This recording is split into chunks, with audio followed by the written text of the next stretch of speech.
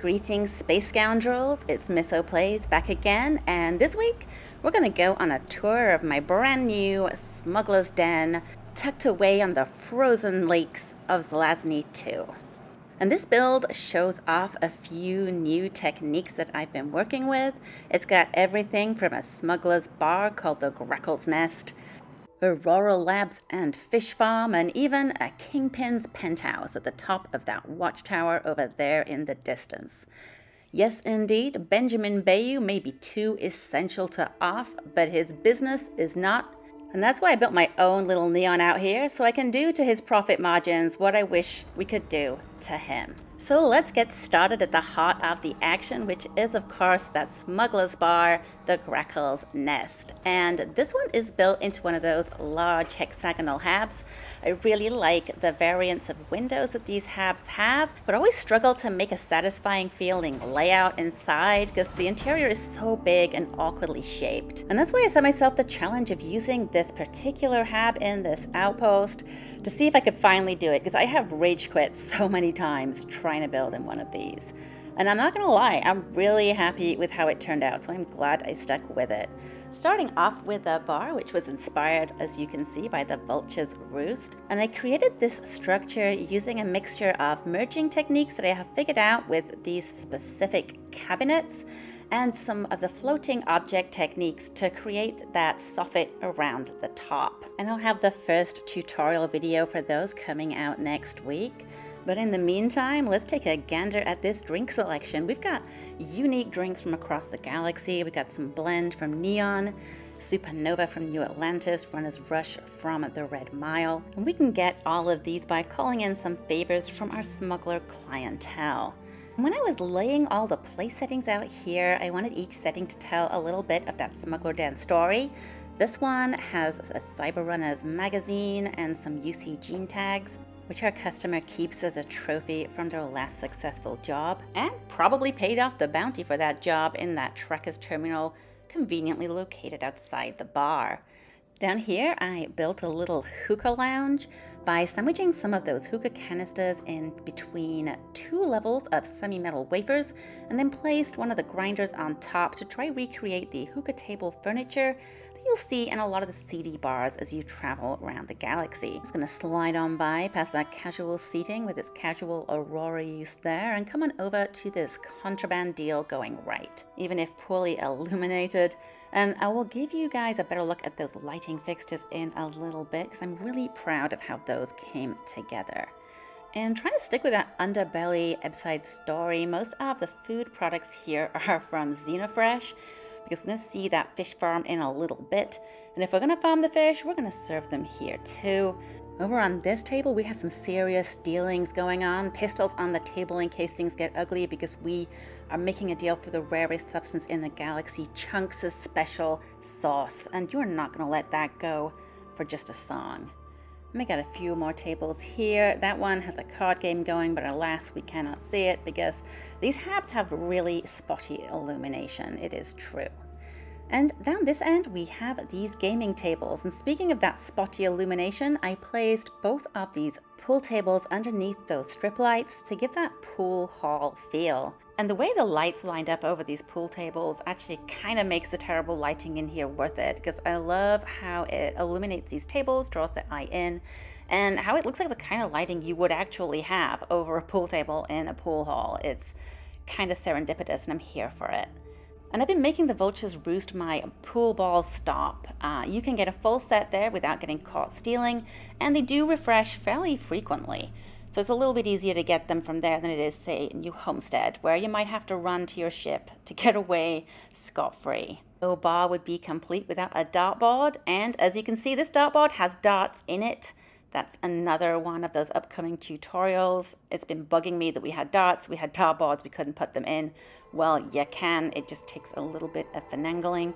And here, under this beautiful spotlight, our Aurora. After all, we're here to do away with Benjamin Bayou's corporate profits, and we couldn't do that without selling large quantities of Aurora.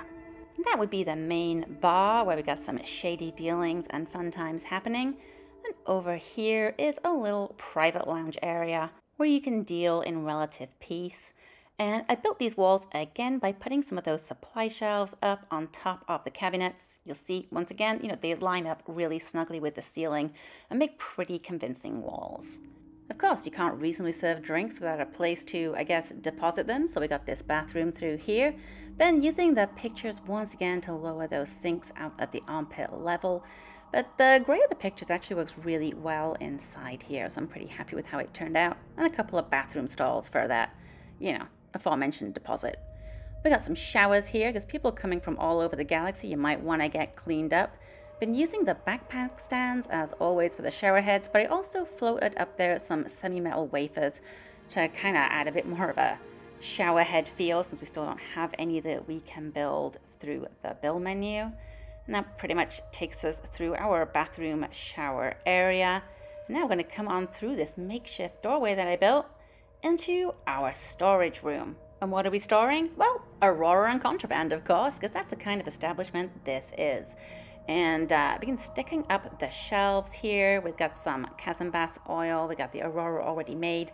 A few other experimental chems that I've picked up through various quests and magazines as I've been playing. And then down here is all of our shelves with all that beautiful, beautiful contraband. Because we want to make some money here too. It's not just for the smugglers. And I tried to arrange each one of these shelves by both theme and color.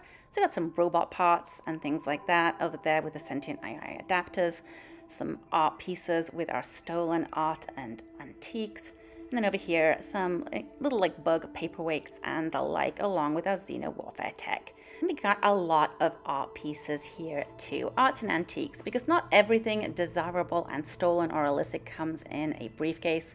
Some of it is just out here on these shelves, beautifully arranged and ready to sell to its new owner, while cutting out any expensive middlemen, like, for example, their original owners. And that fridge, by the way, is just jam-packed with some of those harvested organs, because, hey, if you're going to buy it here, we're going to make sure it is fresh. Speaking of fresh, let's have a look at some of that Aurora manufacture and fish farming and processing, and that is over here on these lakes. I saw somebody once describe this biome as Space Minnesota.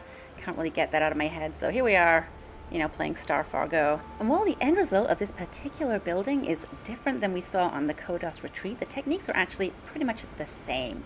Started off again by floating some rugs, which is in next week's tutorial, and then built up the walls using pillars made out of some of those planters, and then made some machinery and storage crates to create the walls. And here is our little research terminal and pharmaceutical lab. And when I was building this, I was going for that kind of underbelly feel again. We got some fish parts and Kazambas oil, toxins, stimulants, all that good stuff on those shelves and on that table, because this is where we're creating Aurora's next big competition. And I managed to decorate with some of these fish carcasses. If we're going to have forever corpses, may as well put them to good use. And underbelly has those big Kazambas hanging on the ceiling, and we got those, shark rays over there ready to get cleaned for parts. Speaking of the fish that we actually farm, those ones keep killing my fish. These are the fish we actually farm. And there are these little guys down here. They're actually pretty cute and they're being well behaved today. They're sitting in the water. They have a tendency to get up on land and get in my business, but when they're in the lake, they really add to the ambience of this outpost. And they're pretty cool. They're fish, what can I say? Now we've seen where the fish are growing, where they are killed, where they are processed. Let's see where all the profits go next, and follow me past this little Aurora lab and up to the lookout tower, where you're going to find that Kingpin penthouse I mentioned earlier, overlooking the rest of this outpost. Yep, I finally got to build in one of those towers. Normally I run out of build budget long before I get anything up there, and because it's up a lot of stairs and out the way, it's always been the thing that gets sacrificed in order to decorate other habs, but not this week. This week we have built up there, so let's have a look and see what we can do in that round and somewhat awkward but pretty ample floor space on the top of these lookout towers. And at the beginning, we got these posters up here illuminating the transition between the industrial feel of that staircase to the luxury of the living quarters. We got a pretty nice, sleek, modern-looking kitchen.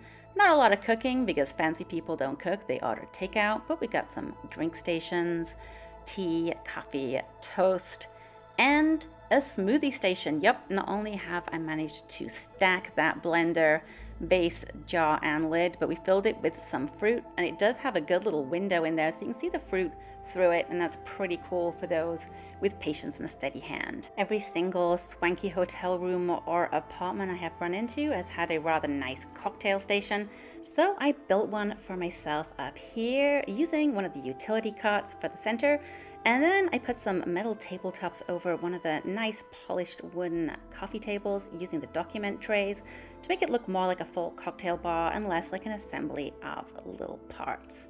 We got a cool sitting room, we got that luxurious sofa, a tea set borrowed from Tranquility, and some art and knickknacks as well. I'm going to come on through to this little dining nook. It's a little small, a little awkward, but you can sit two in there. And we got some nice food from Jemison because we fancy. This is fancy. Some more of those pillows like I used in Kodas to separate this area. And this is going to take us to our walk-in closet. The glass display shelves help show off some of those collected knickknacks and divide up the wall. And I said earlier, we're going to have another look at those lighting fixtures. So here is one of those lighting fixtures. I made that using the floating glitch that I'm sharing next week. And I started off with one of the control rods to make the center of the chandelier, then floated the velocity around it for the colored light bulbs, and finished it off with one of those lattice lamps that you find to really sell it on that modern lighting fixture. Then to keep a cohesive theme going, I made these bedside lamps using the same control rods and lattice lamps to again make it like a new luxurious light fixture out of some of the objects we can already build. And this of course makes up our bedroom. We got these bedside tables with some little knickknacks, boxes, things that the guests might need, plushies on the bed because I don't want to sleep without plushies. I don't think anybody here would either. And I used those hanging plants to create like another room divider. I didn't want to use the glass shelves again. It ate into too much of the floor space when I needed the bed as well. But as you can see, you can fit a lot up here at the top of these lookout towers. You gotta be a little bit creative, but we got 4 rooms in there. Even if we didn't get a bathroom, I guess you're gonna have to come down all these stairs and go to the Grackl's nest should nature call. But yeah, that would be our penthouse, our Aurora Lab, and our Smugglers bar. Of course, there are a few more things that these outposts usually need, such as ship services, utilities, and of course living quarters. So let's take a look at those utilities right now and come on into this small animal husbandry build and see where we're doing our repairs and fixing. And I've got one of those crew stations in here because it kind of fit with the theme. You might notice as well that this is a little bit messier and less tidy than some of the other utility buildings I made in the past. That is because when I was talking to Petrosian during the Crimson Fleet mission, he told me that being a slob was part of my cover. Well, I'm a pirate now, so being a slob is part of my lifestyle, and I am reflecting that here in my utilities and manufacturing building. And that, of course, is where we're fixing our gear. Let's go take a look and see where our workers might be living. As you see, we've got those 2 crew stations in there, so we can get a few crew members into this outpost. And I built this bridge here, or the little lake, using some dining tables, kind of like I made the decking on Kodas. The living arrangement is a little bit different to most of my other outposts. Instead of going with the usual communal habs, I decided to go with these individual housing structures. It's kind of like a sleep crate equivalent, if you will, and I made these using the airlocks and those corridor pieces. There's, as we've seen in some other builds, a surprising amount of room in those corridor pieces, so each one of these is like an individual domicile. And oh, there goes one of my cargo ships as we go inside domicile number 1. And I mean, obviously it's pretty snug, but we got some personal effects. We got the little kitty cat down there, the Galactic cat, a bathroom. I mean, we're already doing better than the penthouse. We got a bathroom, right? And yeah, I mean, they're pretty small. They're not super luxurious, but they get the job done, and it is private, so that is nice. This one, we got a sleeping bag on the floor because it looks like someone has had a friend over. And we got like a little desk, one of those Earth phones, because old school communication is great. People aren't tracking it, they're not as familiar with it. If you're doing crime, may as well use something archaic because it's a lot harder for the space cops to cotton on to. And that is this one, and then the third one is through here, and this is the one I actually use myself as the captain. We got the Crimson Fleet Wilby, because sometimes even Wilbys go bad. Some games, magazines, and again, like another one of these bathrooms over on the end. It's nice, it's private, it's cozy. I guess my girl's a little agoraphobic when outside of those sleep crates, so yeah, we like it here. It's snug, it's my house. And the final structure is actually not one of these sleeping crates. It is instead a mess hall and kitchen. Yep, the sleeping quarters are private, but the general living area is more communal once again. We got some Terra Brew coffee, probably brought from another planet by one of those smugglers. And we got some like cooking, snacks, nicely stocked up fridge there. Another one of those posters sinking down the sink.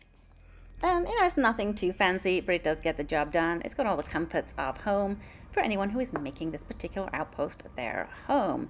And then in one of these corridor pieces, once again, I decided to construct a pantry. And this one is very nicely stocked. We've got all kinds of food, fresh fruit, vegetables, ramen, all the kinds of ramen, any ramen you could ever possibly want, because that feels like something we're going to be eating out here. And that's a pretty comprehensive tour of the living quarters. There's still one last thing to go take a look at, and that is, of course, ship services.